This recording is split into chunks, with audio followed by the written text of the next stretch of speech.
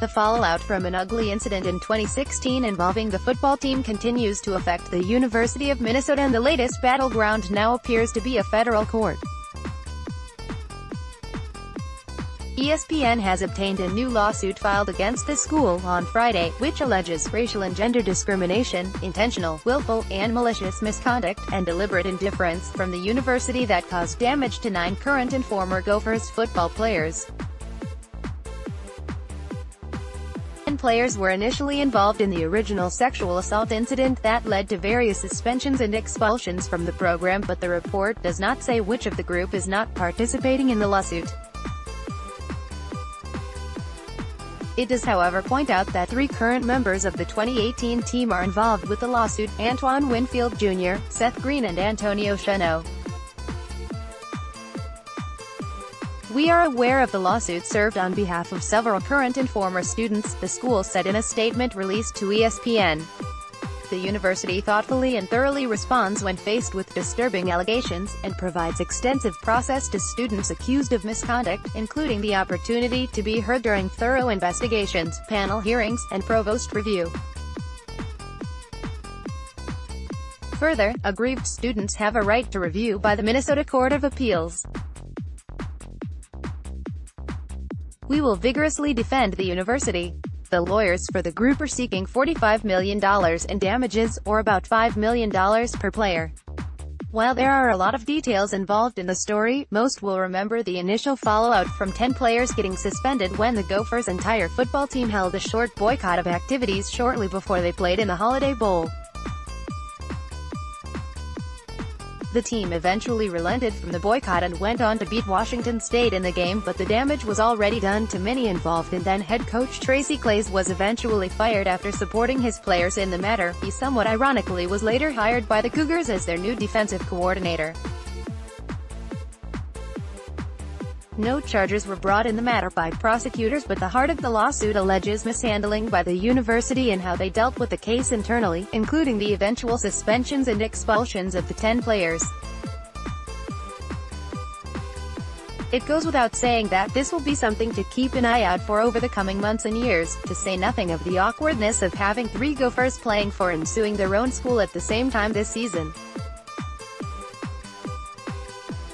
Quarterbacks have dominated the conversation when it comes to the Heisman Trophy, but 2018 could be a little different when it comes to the nation's most outstanding player, thanks to several running backs elbowing their way to the front of the line. According to ESPN, the Westgate Superbook in Las Vegas just posted their first set of odds for the Heisman this season and have installed Stanford tailback Bryce Love as the betting favorite for the award at 5-to-1 odds. Following closely on his heels is Wisconsin sophomore back Jonathan Taylor at 7-to-1 odds. Love followed in the big shoes left behind on the farm by Christian McCaffrey and was sensational last season, rushing for 2,118 yards, second in FBS, and won the Doak Walker Award as the best running back in the country. Similar to his fellow Stanford teammates, though, he finished as the runner-up for the Heisman to eventual winner Baker Mayfield, the 5th time a Cardinal player finished second in the voting since Toby Gerhart narrowly missed out on the trophy in 2009. While being the favorite by no means guarantees a great season, it does give Love a little extra, love to kick off his 2018 campaign to shed the groomsman label and finally become a groom himself when it comes to the award.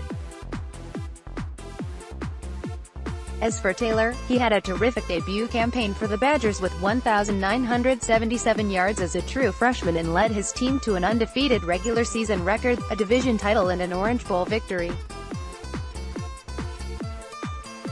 After his spot on the board, however, it's all the glamour position of quarterbacks according to the Westgate, which lists Alabama's signal caller Tua Tagovailoa at 10-to-1, followed by Georgia's Jake Fromm, Oregon's Justin Herbert and Arizona's Khalil Tate all at 14-to-1. There's not been too much movement in the odds following the conclusion of the 2017 season, as Bovada listed Love and Taylor as their 2 biggest favorites back in January.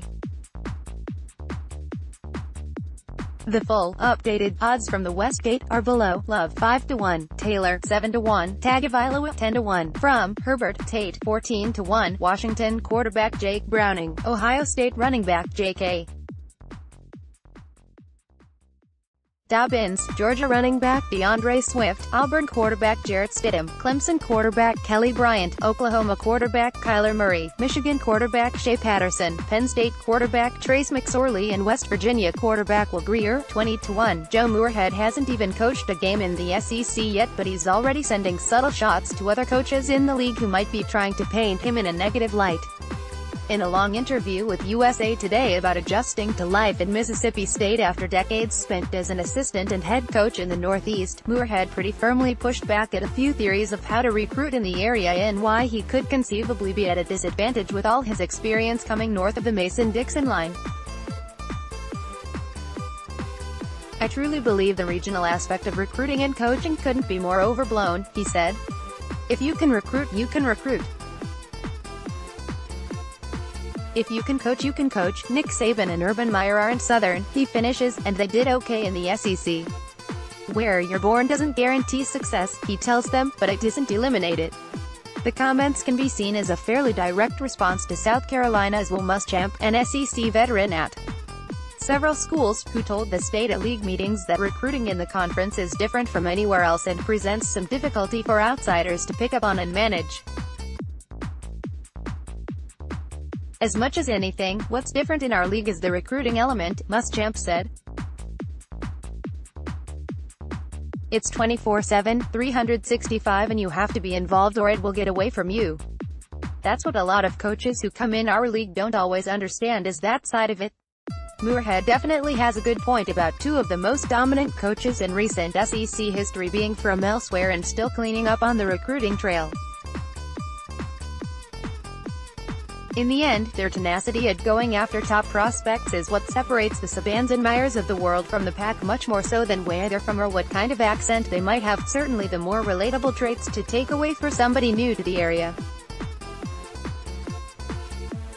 Muschamp's original comments came as he was asked about new Tennessee head coach Jeremy Pruitt, who also has a lengthy resume filled with SEC experience.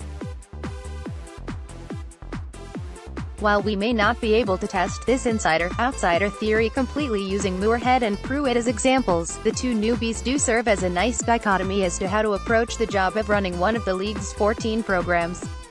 Perhaps the biggest shame, however, is that the Bulldogs and Gamecocks don't meet again in the regular season until 2023, so we won't get the head-to-head clash between Muschamp and Moorhead to prove who's right on the subject between the lines." Texas A. Playing on Thanksgiving. For decades that meant taking on rival Texas, but since the school moved to the SEC it has also included a few games against regional rival LSU. If the program wants to continue doing so, however, they'll have to find somebody other than the Tigers to play. Speaking to the Dallas Morning News at SEC spring meetings last week, LSU Athletic Director Joe Alleva seemed to firmly draw a line in the sand on the holiday kickoff with his team.